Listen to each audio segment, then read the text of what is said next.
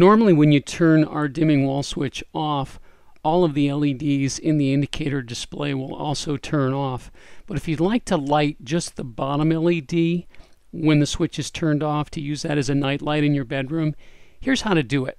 The first thing you want to do is create an event in HomeSeer, and in that event you're going to use a trigger of the dimmer being turned off.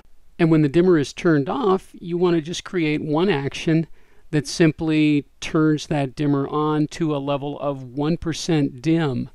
And 1% is important because that's enough of a dim level to actually light the bottom LED in the display, but it's not enough of a level to actually light the bulb. In most cases, you won't see this in the bulb at all, and that even includes incandescent bulbs. But typically, for any LED load, you need to be well above 1% to actually make the bulb even turn on. So that's what you do, and here's what it looks like in operation. I'm starting with the light dimmed a little bit, and I'm just going to reach over and turn it entirely off.